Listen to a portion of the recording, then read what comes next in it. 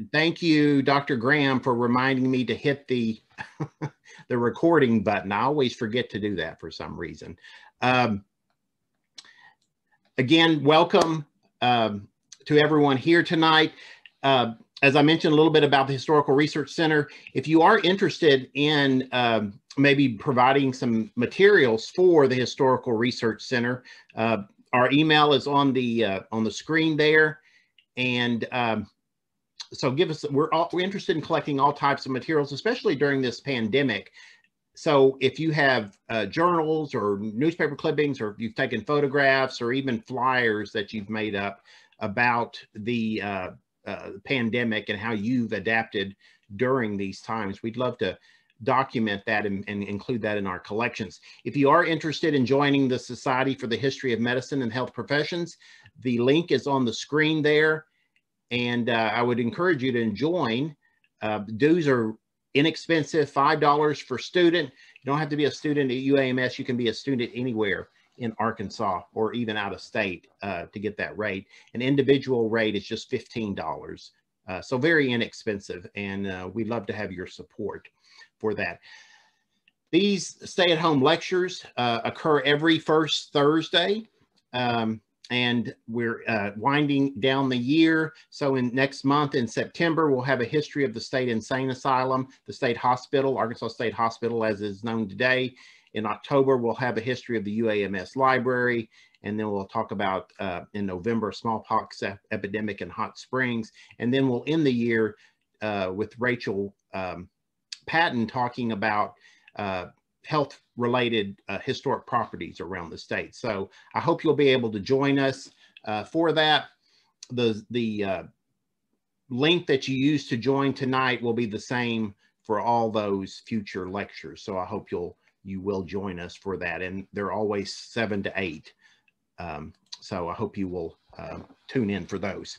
Tonight, we're going to talk about a really interesting man and someone who had a significant impact on the medical field in Arkansas and a significant impact on the medical school, Dr. Frank Vinsonhaler. And he was dean from 1929 to, or 1927 to 1939. And really had as I mentioned, just a huge impact on the medical field in Little Rock and in Arkansas. Let's begin a little bit just talking about his childhood. So he was born way up in northwest Missouri in Graham, Nottoway County, Missouri in 1864. His parents, George and Sarah Vinsonhaler, were farmers, and he had 3 brothers. He's actually, Dr. Vinsonhaler wrote an autobiography, and I'm going to read just a little bit of the entry to that because he was such a good writer, and he really describes his childhood and his career in such in flowing language. It's really very interesting. So he starts out his autobiography by saying, "There can be no story of life. No one can tell it, not even the one that lives it. For each day is lived is gone, and with it much that is lost forever." So a very interesting introduction to his autobiography. He goes on and he talks about his parents and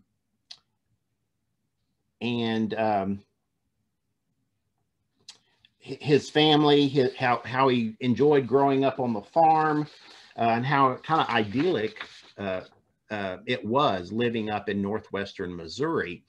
Unfortunately, at the age of 16, his mother died, and so that broke up the family. One of the brothers, his older brothers, had already moved away. The other 2 were sent to live with relatives, and he was sent to Northwestern Normal School in Missouri. And so he was 16 years old. He stayed there for 1 year. And then he went to medical school, and he ended up at the College of Physicians and Surgeons at Columbia University in New York City. And so he was 17 from rural Missouri. He ends up in the big city of as a 17-year-old. And he talks about in his autobiography just what he saw and what he did in when he was in medical school in New York. And I'm going to, this is right when he arrives in New York. Columbia School of Medicine was in my student days at 23rd Street and 4th Avenue, the balance of the university on 49th Street and Madison Avenue.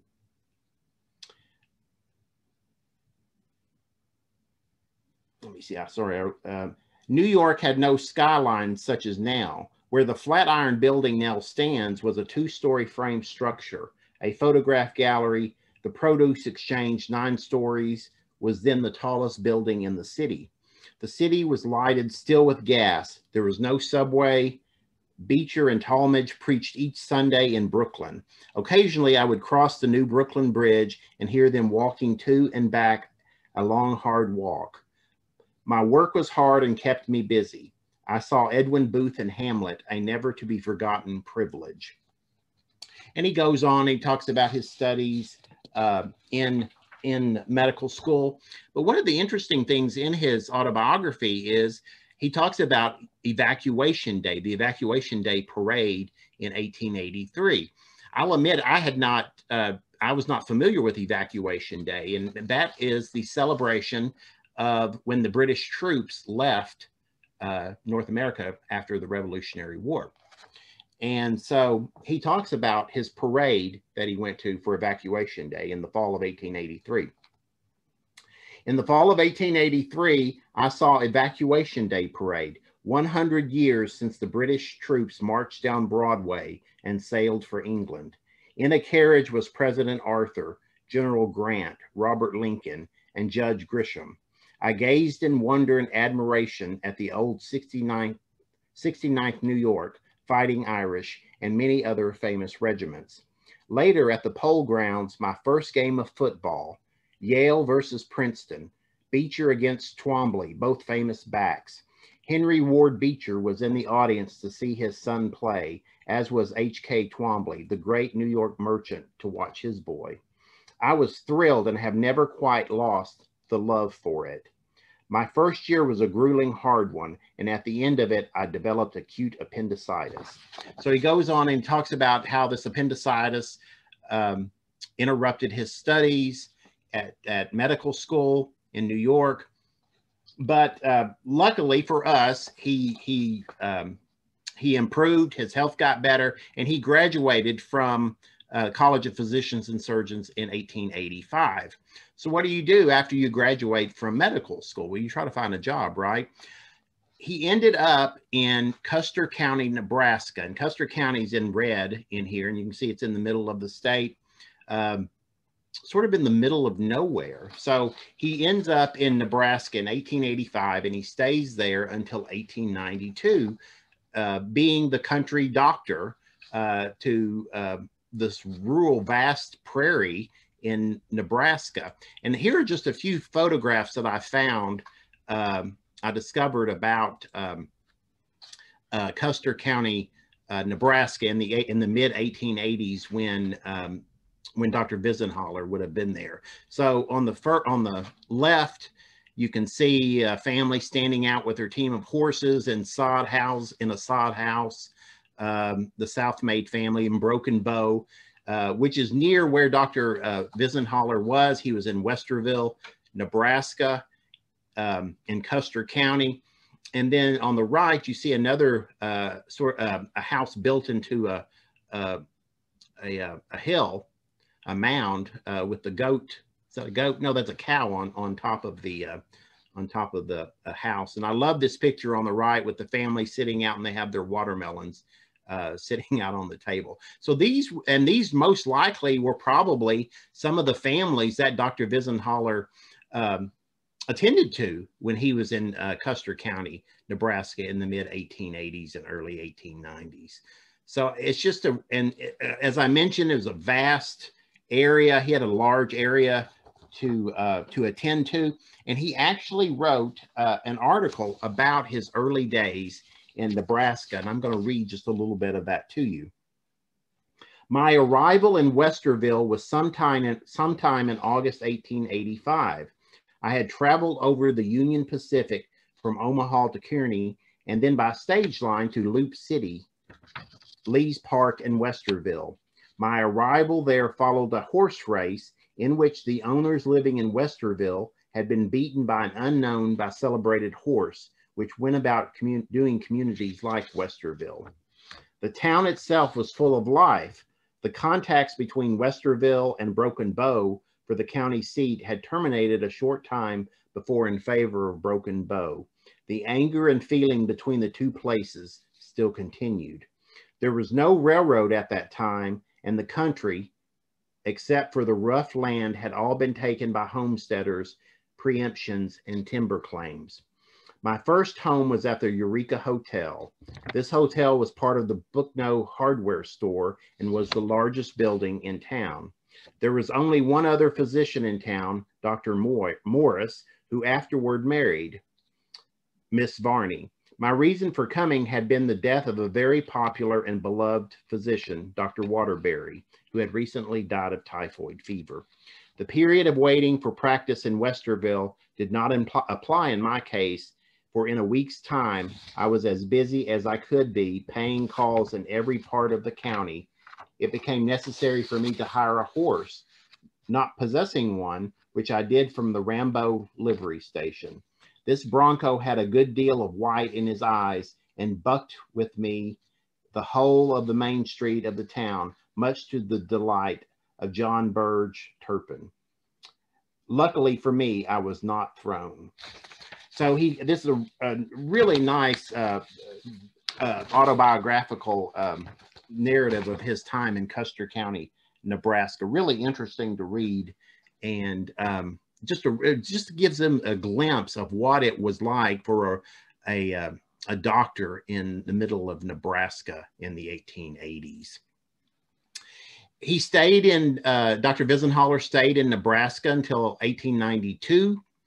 And then he left and went for a brief time to the University of Vienna in Austria. He stayed there studying ophthalmology. So he stayed in Vienna for a few months before he landed at the Royal London Ophthalmic Hospital, where he stayed for about a year until 1893, late 1893.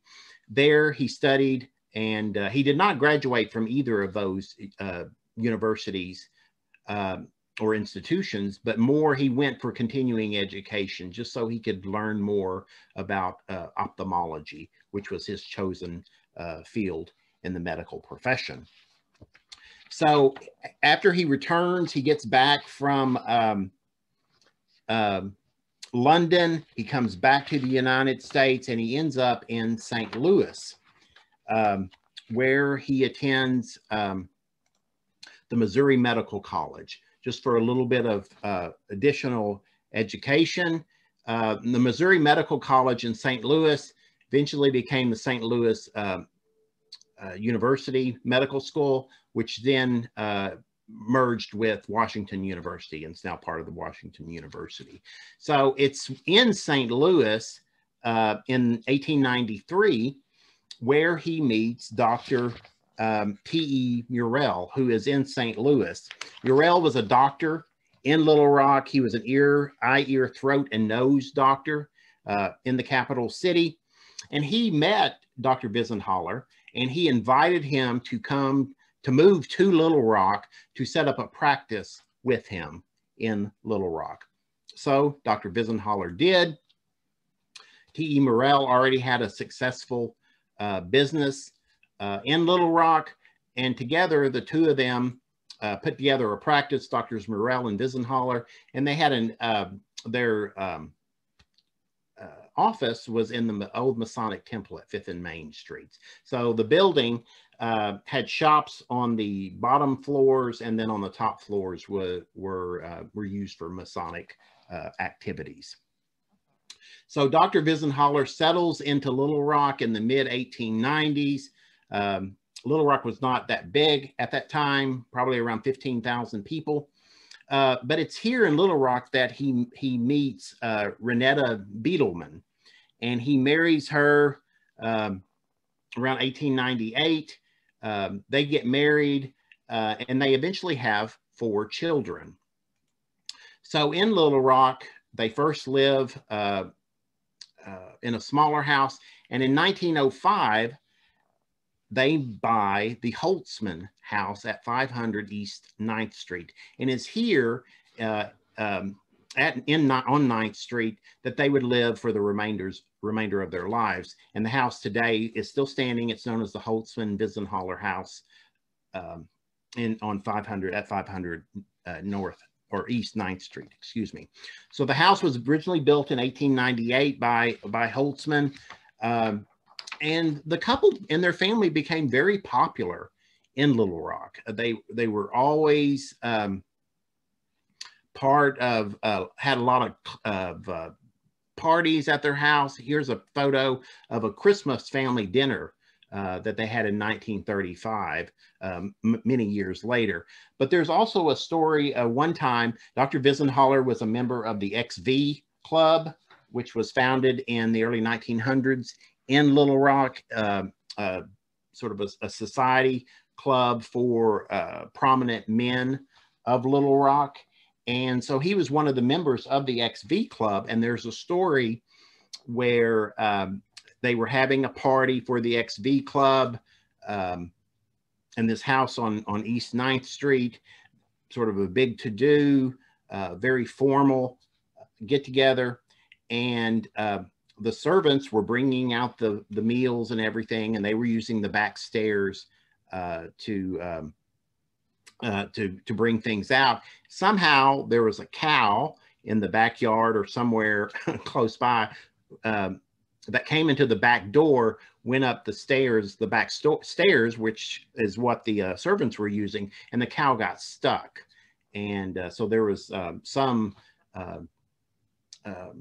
disgruntlement on Dr. Vinsonhaler's part that this sort of messed up the party of the XV Club that they had spent so much time getting ready for. So that's just an interesting story about Dr. Vinsonhaler and a funny story about their house and the XV Club. So I thought that was an interesting sort of side note. So Dr. Vinsonhaler, when he comes to Little Rock, he is setting up an ophthalmology practice with Dr. Morrell, and he also gets a faculty appointment at the University of Arkansas, a medical school. So the medical school was still fairly new. It had only been established in 1879, only a few years earlier. Excuse me. And so Dr. Vinsonhaler comes on the faculty in the late 1890s. This is the school. They were at the second medical school site at this time when he came to Little Rock. The medical school was at that time located at 2nd and Sherman Streets in downtown Little Rock. So Dr. Vinsonhaler taught at this medical school. It was in this building that he interacted with the other faculty members, interacted with the students, and then in 1912, the medical school moved to the old State House and stayed there until 1935. And Dr. Vinsonhaler was instrumental in moving the medical school from the old State House to a new site rather in 1935. But it was in these two buildings where he taught classes and actually had clinics. So this is a photo from 1903. This was in the 2nd and Sherman Street building. This most likely is the Isaac Folsom Clinic, which was established by Dr. Isaac Folsom from Lonoke County. He he bequeaths money to the university in the early 1900s to establish this clinic for the citizens of Little Rock. So this is a photo inside, most likely inside that 2nd and Sherman Street building, where Drs. Edwin Bentley, one of the other founder of UAMS, and Dr. Vinsonhaler examining a child patient in front of medical students. Now, a lot of Dr. Vinsonhaler during his time at the medical school saw a lot of changes during his time there. In 1901, He saw the first female graduate of the medical school, Dr. Annie Shopik. And then he also would have interacted with Dr. Ida Jo Brooks. Dr. Brooks actually applied for medical school in the I believe it was 1880s.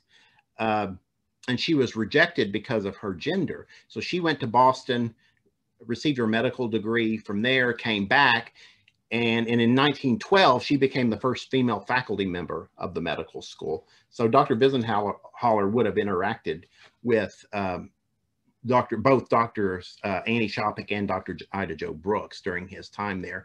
He would have also have been at the medical school when the College of Physicians and Surgeons, not to be confused with the College of Physicians and Surgeons at Columbia University, where he graduated from. This College of Physicians and Surgeons was located in Little Rock, was a competing medical school against the U of A medical school. But in 1911, after the Abraham Flexner report came out and blasted both the quality of education at both these schools, they merged. And so Dr. Vinsonhaler would have been at the medical school when the College of Physicians and Surgeons and the U of A medical school merged together. So during his time as a faculty member, he saw all these changes that were happening in the medical school. So what an interesting time he lived in. And to see all these changes. And it would be interesting to note, he doesn't remark in his autobiography about like Dr. Annie Shopik being the first woman graduate of the medical school. So it would have been interesting had he commented on that. So he is at the medical school. World War I breaks out. He is at that time when during World War I, he is working for he is acting at the Red Cross as a field director. But in 1917, he is called up.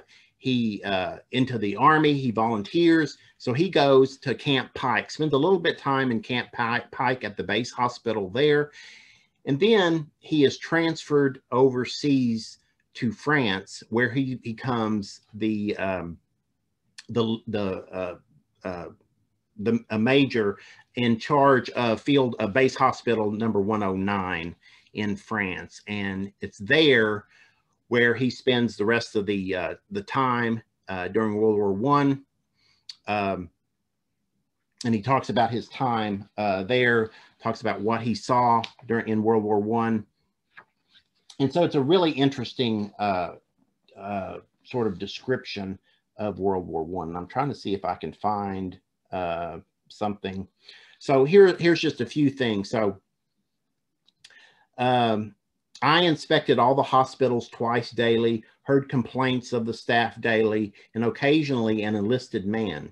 We never did get our complement of nurses there. There were simply not enough to supply us. Mrs. Ford, who had been the head nurse at Johns Hopkins, was our first Red Cross head, a lovely white-haired lady and the soul of gentleness and efficiency. Talks about some of the injured that he met. The wounded kept on coming by the trainload from the Argonne Forest fight, and from the evacuation hospitals near the front. Our roll of sick and wounded rose to 1,800, and we had in charge 22 hotels. So they would take over hotels as hospitals for the wounded and the sick.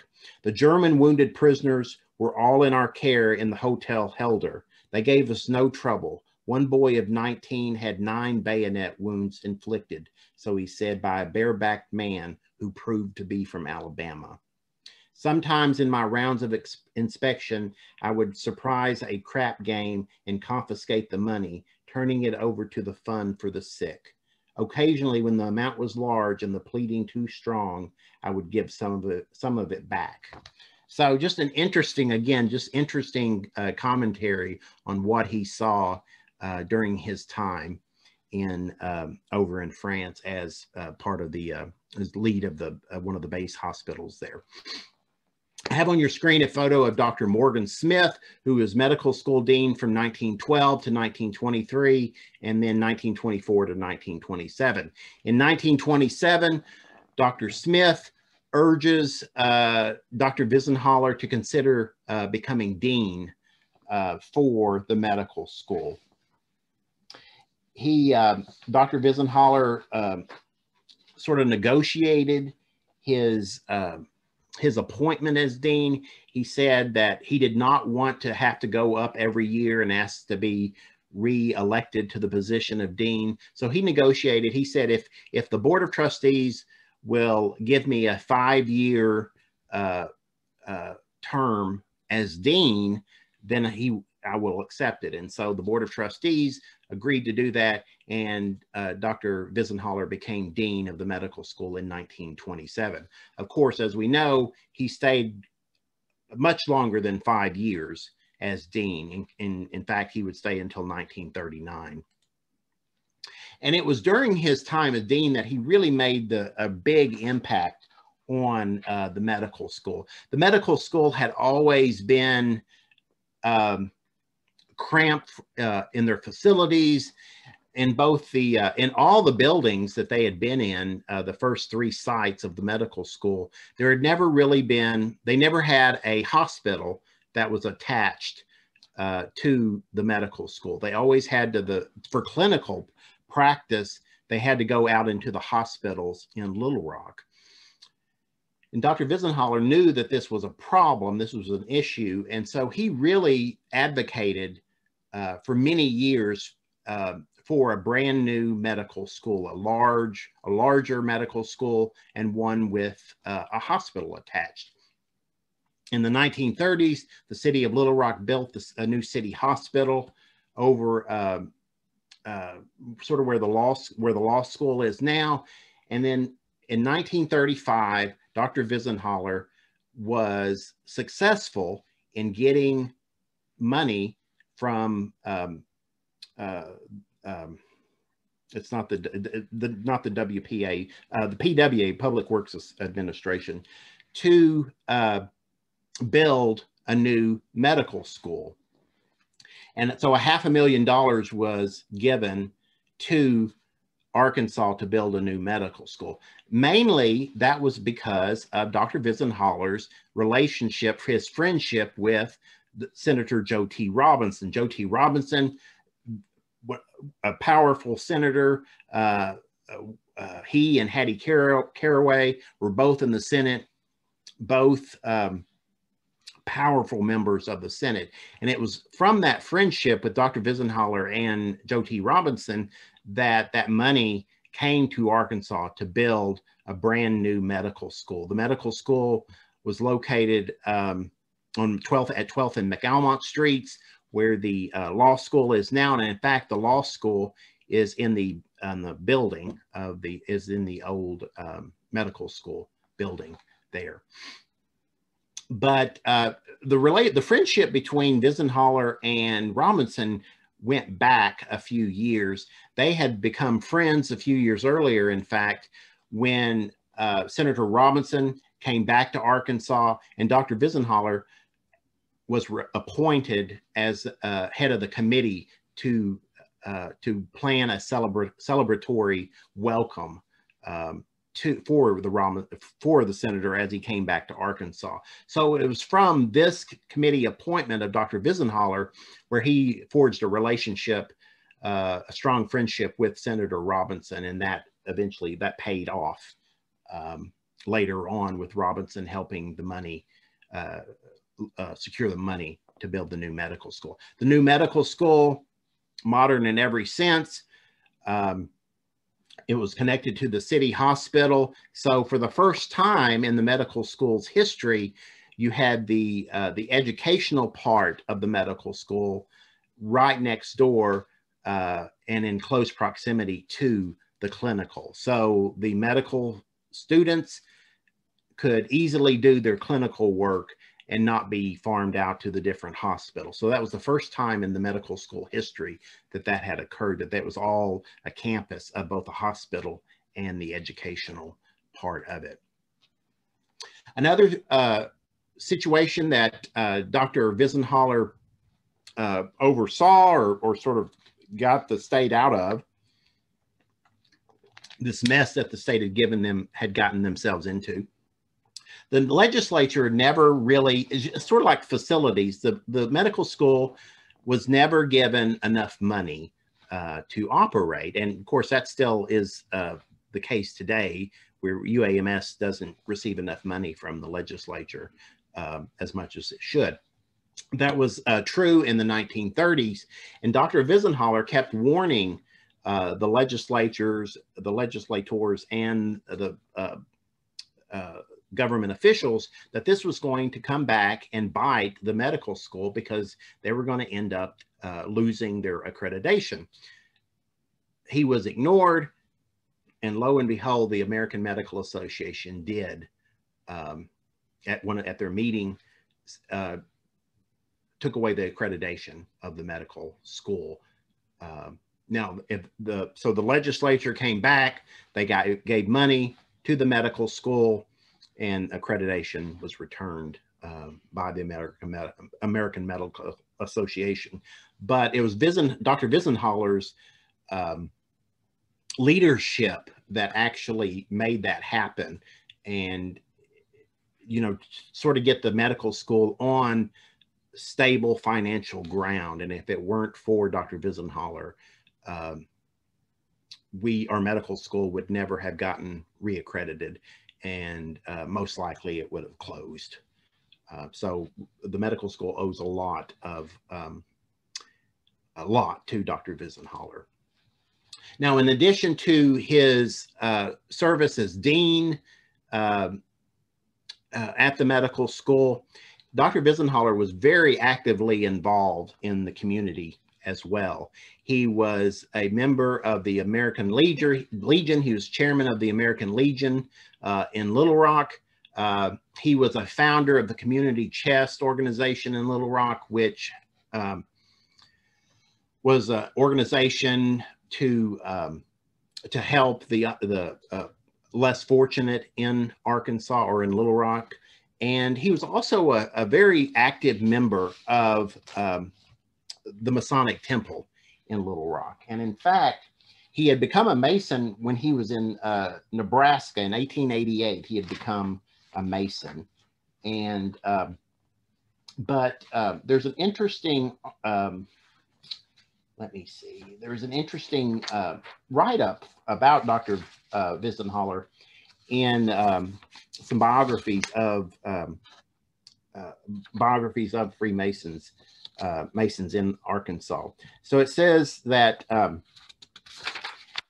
he was, his high moral and ethical standards and his worthy associates naturally led him to seek the enlightenment of the philosophical degrees of Masonry. He was first made a Mason in Gladstone Lodge, number 176 in Ansley, Nebraska in 1888. Goes on to say, let's see, Dr. Vinsonhaler and 6 others received the 31st and 32nd degrees on May 21st, 1897. In 1932, when Brother C. Eugene Smith resigned as deputy, Brother Vinsonhaler, who had been made Knight Commander of the Court of Honor in 1911 and coroneted Inspector General Honorary of the Supreme Council of Southern Jurisdiction, or 33rd degree, in October 1913. And then he was appointed deputy of the Supreme Council on January 2nd, 1932.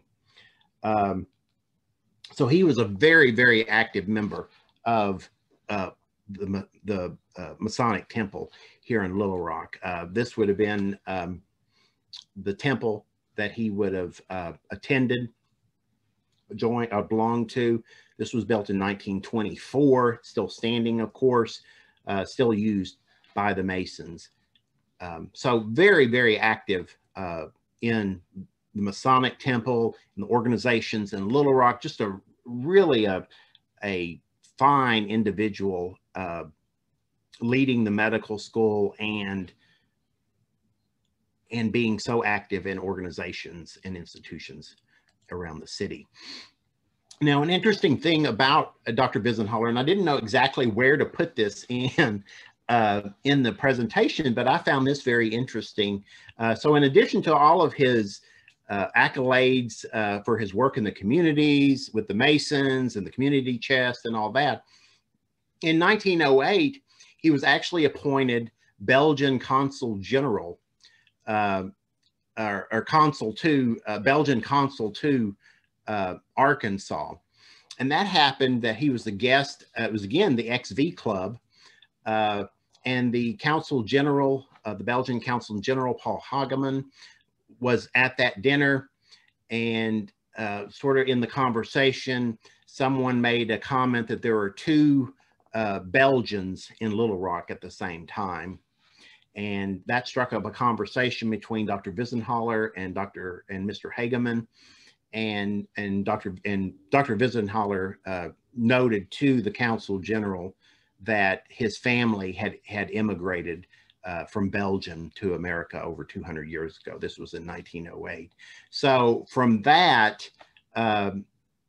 Hageman went back and got this appointment as Belgian Consul to the state of Arkansas for Dr. Vinsonhaler. I just think that's a wonderful story, and just sort of shows just how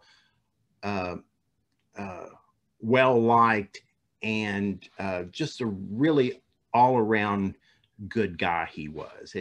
That's just a really nice story in my opinion, and I just think that's a sort of a really nice testament to his character and personality. So, you know, Dr. Vinsonhaler made such great contributions to Little Rock, the medical school. Here's a photo from 1930s in front of the Isaac Folsom Clinic. Of course, that clinic moved over to the new medical school when it moved to 12th and McAlmont streets.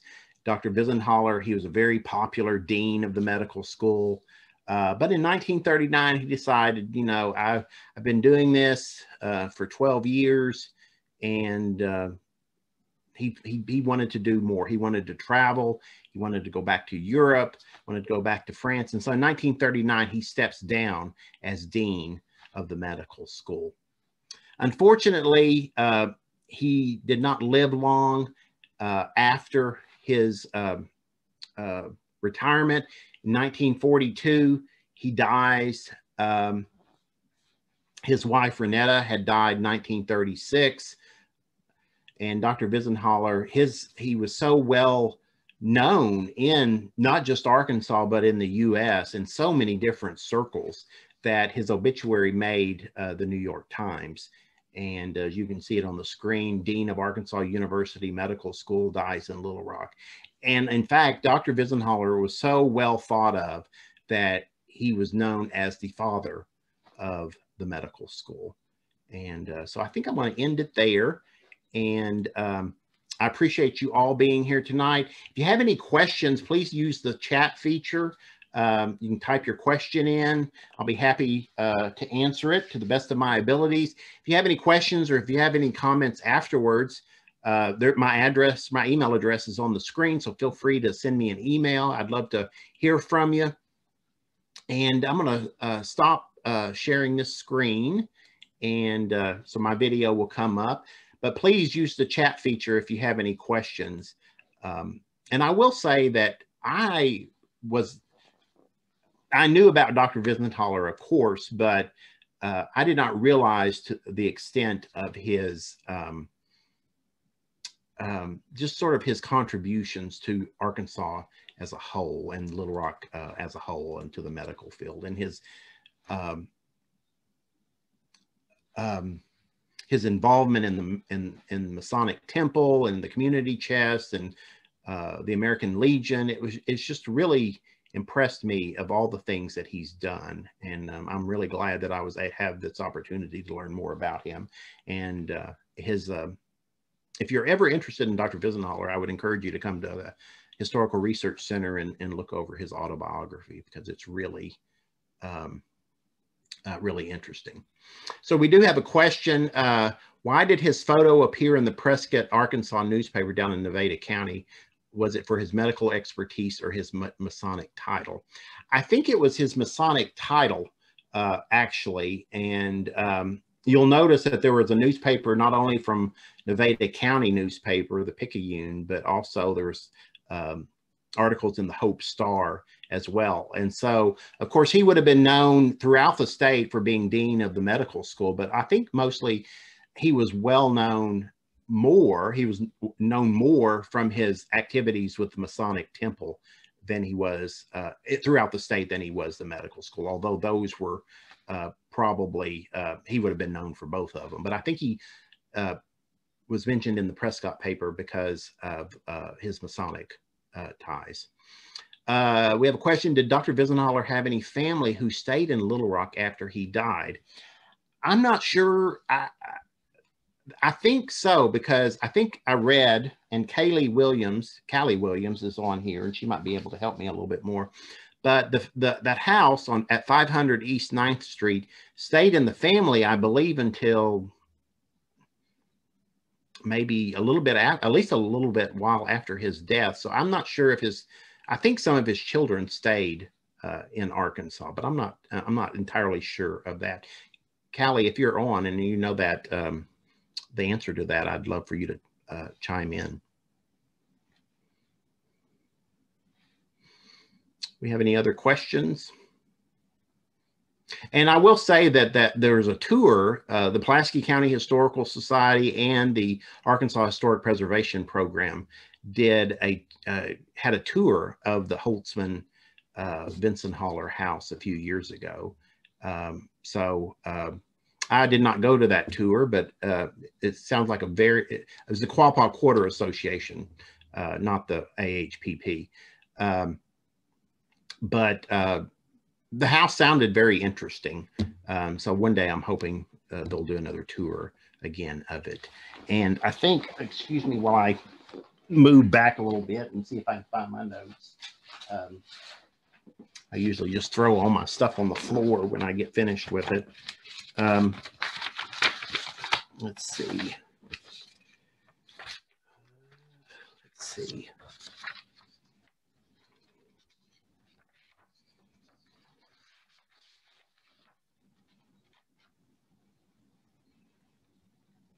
After several decades of ownership by the Vinsonhaler family, these are notes from Callie Williams. The house was renovated into several apartments and professional office space during the 1970s.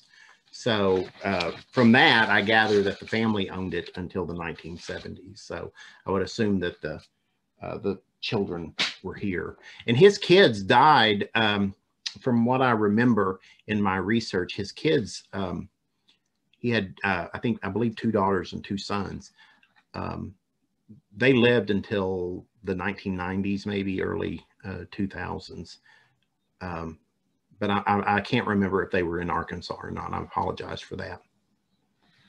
We have any other questions? Again, thank you all for being here tonight. I hope you'll tune in for next month's presentation on the Arkansas State Hospital. That'll be by Mike Hood, who works for the city of Little Rock. And this is recorded, even though I always forget to start it back up again. But I do edit these and I put these online. We have a YouTube channel on where I upload these videos. I usually try to get them up about a week after we do these presentations. So I will send out an email letting you know when the video is up, but please feel free to contact me at my email if you have any questions or comments. I'd love to hear from you if you have any information on Dr. Vinsonhaler. So if we don't have any more questions, I'll let you go for the evening. Thank you again for being here, and we'll look forward to seeing you next month. Y'all stay safe, and I'll see you again soon. Bye-bye.